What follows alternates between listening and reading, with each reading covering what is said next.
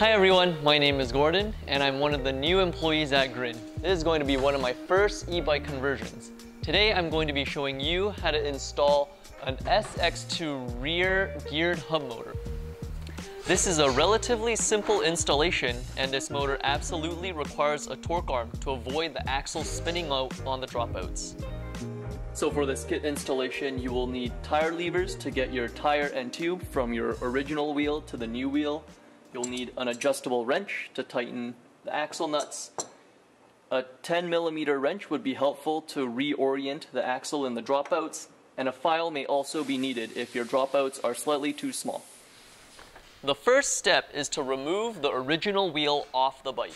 So right now this is rim brake, so you just have to undo this bracket and the wheel should come off. This also has a quick release on it, so it comes off very easily. The second step is to remove the tire and the tube from the old wheel and putting it onto the new wheel. You should make sure the tire is deflated all the way so it makes taking off the tire and the tube easier.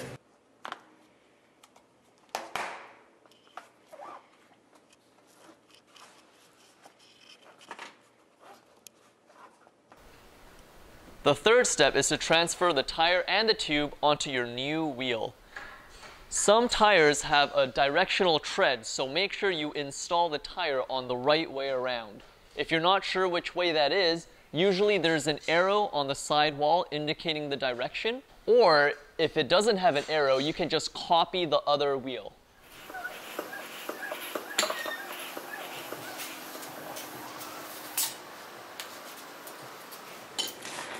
This is the rear cassette that's already installed on it. If you buy a cassette with our hub motor, we'll do the installation for you so it comes exactly like you see here. But if you want to install your own cassette, then you can do that with the standard lock ring. We're now ready to install the wheel onto the bike.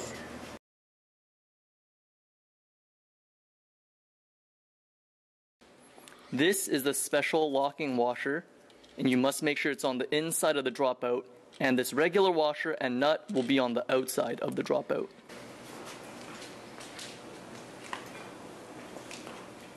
Sometimes your dropout spacing may be too tight and the axle won't go all the way down. If that is the case, we'll have to take it out and take a file and file away a little bit of the dropout. This axle is now fully seated. Make sure you file a little at a time and test it and file again as necessary.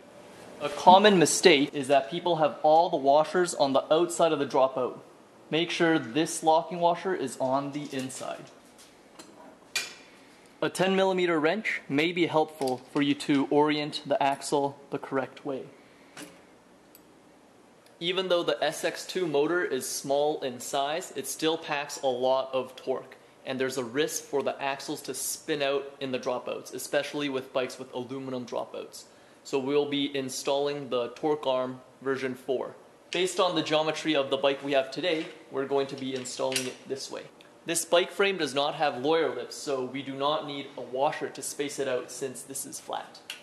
If your bike does have lawyer lips on the dropout, make sure you have an additional spacer so the torque arm can lie flush against the spacer. Make sure the arm is on the inside of the torque plate to be installed like so.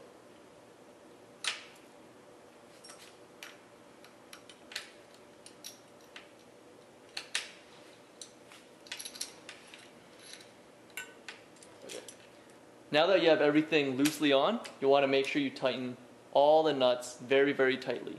The first one we're going to tighten is this screw.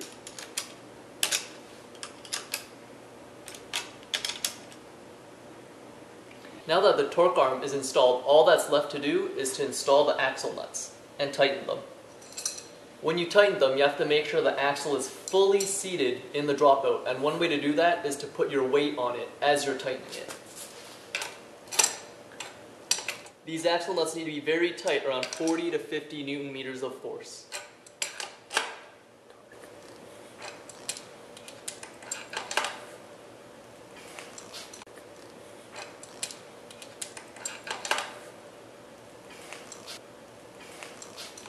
One of the nice things about the SX2 hub motors is that they come with the very nice rubber axle caps. So you can slide them in and it actually protects the wires coming out and gives the bike a clean look and finish. And that concludes the installation of a rear SX2 hub motor.